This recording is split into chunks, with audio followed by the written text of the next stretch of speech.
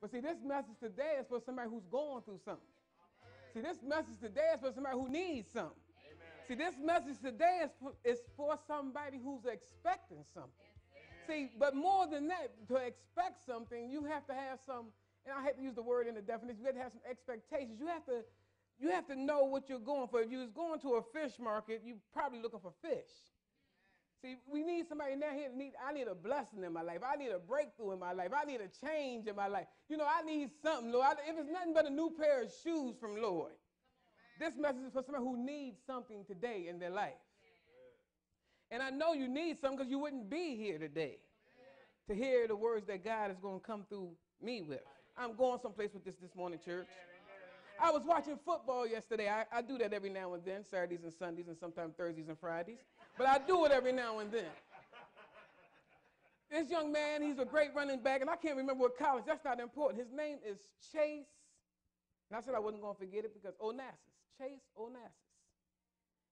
And, you know, you look at him, and it's not one of them Afrocentric names. He's a black guy. You like, you know, he's not an Abdullah or anything like that. He's Chase Onassis. And he said when he got older, he asked his parents, why would you name me Chase Onassis? And his father said Chase is one of the biggest banks in America. And Onassis was a billionaire and one of the biggest shipping magnates in the world. He said, I gave you a name that's going to mean something to you in life that you can hold on to when times get tough. Amen. And you will become a success because of your name. See, I got a father whose name is above all names. And I heard and I read someplace where it says, those who are called by my name, if you will humble yourself. See, y'all ain't getting it this morning. A name that's above all names. See, when you down low, and, you know, I might only be here 10 minutes, but this is going to be one of the best 10 minutes. He said, if you would humble if you call by my name. See, let me explain something about a name. You know, when your kids are acting bad, and I've said this thing about 4 times from here. When your kids are acting bad and you're called in school from work, you know, there's a lot on your mind. You know, you got the belt, the switch, the ironing cord, extension cord. You got murder in your mind. But when you get there and that man, that woman, that principal, that teacher, that disciplinarian, they say something wrong about your kid. No matter how bad you know your kid is. But it's something about his name. Because his name is a derivative of what? Your name. That's your son. That's your daughter. And I don't care if he set this place on fire. He did it because it was just too cold in this building. It's something about a name, church. See, we don't take it enough. You know, this morning I was coming out, I was telling my nephew, I said, you know, I want to talk about this name. And Kurt Franklin got on there something about the name of Jesus. And Shirley Caesar said, I just call on his name. And I said, live and he loved me. I say this all the time when things go wrong in my life. Died, he saved me. Buried, he carried my sins far away. I'm not going to sing. I'm going to tell you what this thing say now. It says, rise, he justified, and he freed me forever. One day he's coming back. Glorious day. I just want to go back to that thing where it says, rise, and he justified me. That's right. Freed me forever. He didn't free me until the next thing. He freed me forever. See, ooh.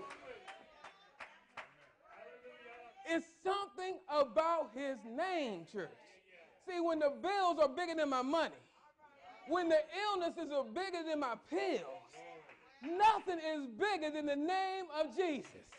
See, you ain't getting it this morning because somebody should just be saying, thank you, Lord, and I don't need to hear no more from that guy. I can walk out right now because it ain't the name of Tony. It ain't the name of Todd. It's the name of Jesus that we're talking about today. It ain't in his glory. It ain't First Baptist. It ain't on the highest tither. It ain't none of those things. It's something about that name. You know, and I'm not going against anything nobody else preach. I can't do that. Pastor Jonathan said it was about this bird. He said it's something about the bird. He get his wings together. I said, well, the bird don't know nothing else but to fly. It's, you know, I told the kids back there, it's do or die. When that big mother bird push him out, he can't think about swimming. He can't think about worms. He He can't think about work. He can't think about if the other little bird's going to fly later on. He don't think about what the birds are wearing. He don't think about his claws too small. He stretches his wings and he starts flapping because he expects to fly. See, sometimes when you out there and you praying and you doing all those things you're doing, all you need to say, I expect the name of Jesus to bring some change in my life for one reason, because his name is holy and it's above all other names. But he says in 1 Samuel 12 and 22, because some of y'all think I have a Bible, but I got one right here. It says, for the Lord will not forsake his people for his great name's sake, because it has pleased the Lord to make you his people. Once you accept him, it ain't about you no more. That's right. His name is holy. See, I want you to get this word holy in your mind. Holy is his name. We're talking about perfection, something that you cannot see with your imperfect eyes. I don't care if you had LASIK or you got 4 or 5 pair of glasses on your eyes like I do. You can't see perfection. That's right. And guess what he can't see and be in the neighborhood of sin. But now once he called you his people, 1 Samuel said, for his name's sake, to keep his name holy, he will reach down to your situation and change it. So it too becomes righteousness. It too becomes holy. Not that whatever you're doing, he's going to okay it. That's right. And I'll give you an example of that. Hezekiah had a problem. He was dying. He was on his deathbed. That's right. And he prayed. And if you read before that, it's in Kings, 2 Kings, chapter 19. If you read that, but 20 is where I want to be. He's talking to him. He says, Lord, do this for me. I'm your people, this and that. I don't want to die. You know, you're God and you can do all things. I'm paraphrasing. There's no Philly style. But what happened was God said, I'm going to do these things for my own sake. That's right. I'm going to give you 15 more years, Hezekiah, for my name's sake. Some of you in situations right now, you praying to God in your name and everybody else's name, and you know you're doing all the right stuff. You rolling on the ground. You done tore your clothes. You done you did all kind of stuff. Burns, incense. You done did all kind of things. You did it. And I'm not making fun of that. But you got to understand, challenge God on his own ground. Say, Lord, I ain't got it all together, but I'm trying. Lord, I ain't walking right now, but I'm trying. I understand that you're a holy God. But what I want you to do right now, Lord, not for my sake, but for your name's sake, because I've told people that I'm a Christian. I told them I go to endless glory. I told them I sit there Sunday for Sunday. I told them that I believe in you. But now for your name's sake, so it can keep your name straight, help me out.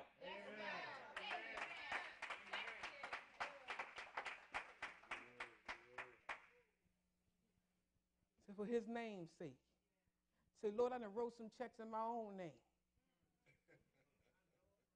I try to do it myself. I done went to everybody I can go to. Them the checks that I wrote on my own. I done did some things I ain't supposed to, went some places I ain't supposed to go. I done said some things to people I ain't supposed to say to. Right after church, I done cursed somebody out, Lord. And if I didn't, I felt like it. Them the things I did in my name's sake. So I don't want them to think I'm soft. I don't want them to think because I'm a Christian, I'm a punk. You know what I'm saying? I did that in my name's sake. Now I'm trying to figure out why my world is flipped upside down. Say Psalm 30. Y'all know this one. Y'all might want to beat me to the end, but don't y'all just hold on. Psalm 30 and 5 says, for his anger is but for a moment. Right. His favor is for life. Right. Weeping may endure for a night, but joy comes in the morning. Glory. If God sets your clock, how do you know night from day? How are you sitting there saying, it's dark right now, Lord, I don't know what's going on? And you might not believe in what I'm telling you. But in 2 Corinthians 4 and 17, it says, for our light afflictions, and that was what Pastor Lou was talking about. See, I'm telling you, they was in my word.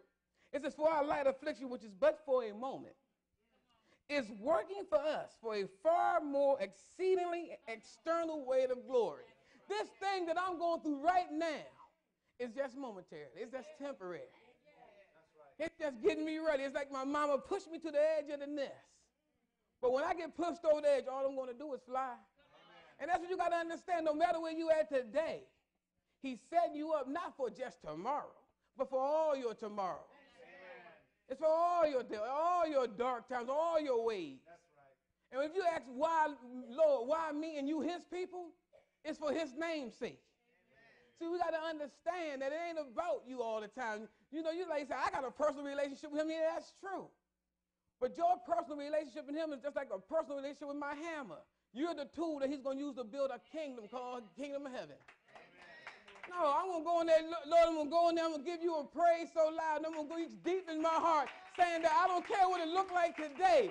This is just a moment that you was telling me about, that my forever is going to be okay. I don't care what it looked like to everybody else. I don't care if everybody else like. I don't care what the bird next to me feathers look like. I'm going to do the thing that's good for me. I know what my personal relationship is. I'm a hammer, and I'm going to hammer all night. Rise, and he justified and freed me forever. See, he freed me from that stuff. Because you know what? I asked the undertaker just the other week, have you ever seen a hearse with a big old thing behind it with full of clothes and gold and diamonds? I said, did you ever read in the Bible where Jesus said, how much do you got? And I can see if I got a spot for you. I never read that I had to be buried in a certain way, in a certain style. I don't need those things to make it to heaven. I don't need those things to maintain a relationship with my Father. Because, see, he takes me as I am. Because, see, I was just like Job, and he might have took all my stuff. And I was like Abraham and might have want to lie about a situation. See, I might have been just like that jackal called, they changed, I can't think of who it was. We're going to skip him, go to somebody else. I might have been just like Jonah and said, Lord, I don't want to go there and talk to them people because they don't like the way I look or like the way I talk. And he might have sent a big fish my way, and that's where I end up talking to anyway. See, he's the Father and I'm the Son. He's the master and I'm the servant. Where he calls me to go, I always hope I have the fortitude to go. The words he put in my mouth, I hope I always have the heart to speak. That's the relationship that I want to have with my Father. There's something that says whatever I'm going through today going to make me better tomorrow. He can't lie. He don't have to repent. And in that, you understand the perfect of God. And I'm not saying you will understand everything, walk out here and say all 66 books and all the verses in the Bible. That's not what I'm talking about. But there's something about you say, you know what? That's my Father, and he understands. And Father, I'm trying to. I'm trying to understand. I'm trying to see what you're trying to tell me. But you know what I'm going to do, Lord? I'm going to lay it on your lap. And where it take me, I'm sure you're going to be there to meet me. And if this thing take me from this world, because my relationship is right with you, all it's going to do is let me wake up in glory where there ain't no more nighttime. Amen. So then I don't have to go back to Psalm 30 and 5. It don't make no sense to sing, weeping may endure for a night when the sun don't ever stop shining. You know, all these things work out for my good when I'm in heaven singing with the heavenly hosts. I don't need the Bible no more. The word will be made plain. You know, people tell me, I got this question for God when I get there, and I got this question for God when I get there. So what makes you think you'll be able to speak in his presence? When you get in front of the judge at court, you ain't got nothing to say. You can't even say innocent. Not good. But all of a sudden, you're going to get in front of a big and powerful guy, and now you got a whole repertoire conversation with him. That just tells me you don't understand who my Father is. We have to learn to turn to Jesus. Don't need to go back to writing those checks. Sometimes we need to put our checkbooks away. There's an old saying on the block that said your mouth that wrote a check that your behind can't cash. And any one of y'all out here, I know, and I'm looking right now, maybe the two teenagers sit back there, they might haven't done it yet, but they have done it too. But spiritually, church, we have written some checks that we can't cash. If it wasn't signed in the blood of Jesus, we all would be condemned.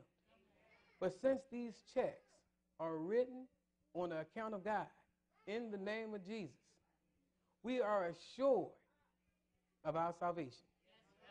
Don't let the world tell you nothing different, church.